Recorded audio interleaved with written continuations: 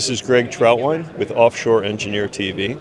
We're here at Offshore Europe 2019, and we're very pleased to be joined by Richard Moralee of Proserv. And Richard, first and foremost, thanks for joining us. Thank you very much, and delighted to be interviewed by the Offshore Engineer.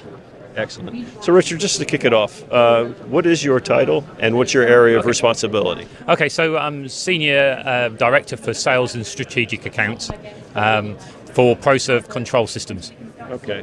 So Richard, I'm sure many of the people watching this know the Proserv name, but for those who perhaps don't, can you just give me a brief synopsis of the company and your offering? Absolutely, yes. So Proserv is a controls-based company, so we provide controls both surface and subsea that basically control the production of hydrocarbons. So you have a subsea tree on the seabed, but it's predominantly a mechanical system.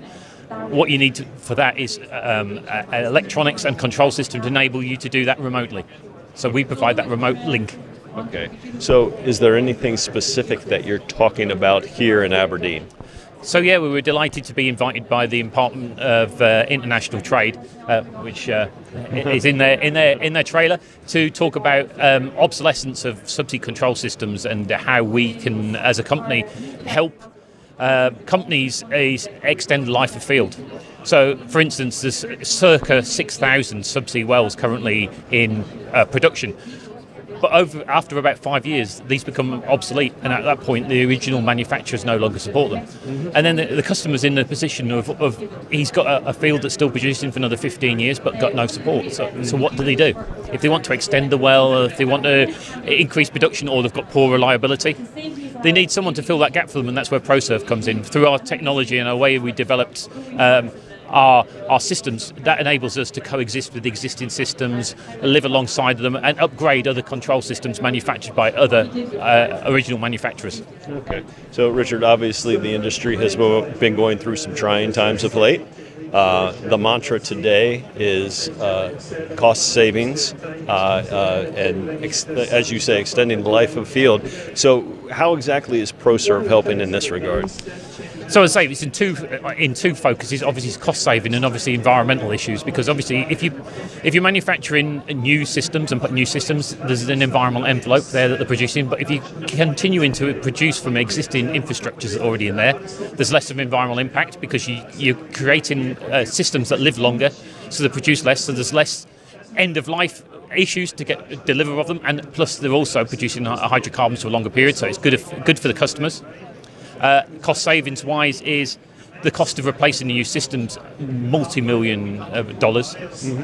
And often on the fields, when they're becoming the end of life, there just isn't the economics to do that. So what we're providing is a solution where we can extend the life of a field for another 5, 10, 15 years for a fraction of the cost of replacing. So it becomes an economic no-brainer that if you have a field that's producing well, but you need to enhance it as the fields deplete and the geology changes, you need to do certain things with them.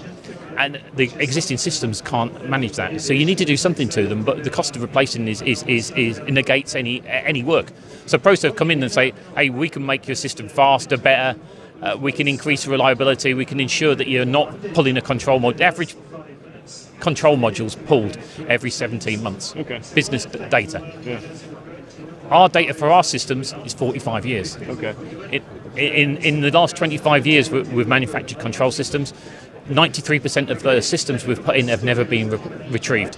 Wow. So we've got systems out there that have been working for 25 years with absolutely no support. When I say no support, they haven't needed support. We've been there to support them, but they've not needed it. Excellent clarification. Good. So, in conclusion, you've been very gracious with your time. How do you find the offshore in Europe and Aberdeen this year? I think it's actually brilliant. The new exhibition hall really makes a difference, and they've had a really good turnout after such a poor 3 or 4 years of decline in industry within oil and gas. It really looks like it's turning a corner, and we've certainly noticed the increase in business, and it's certainly set for a really good year and following years, I hope. Excellent. Well, Richard, again, thank you very much for your time. Thank you very much. This is Greg Troutwine with Offshore Engineer TV.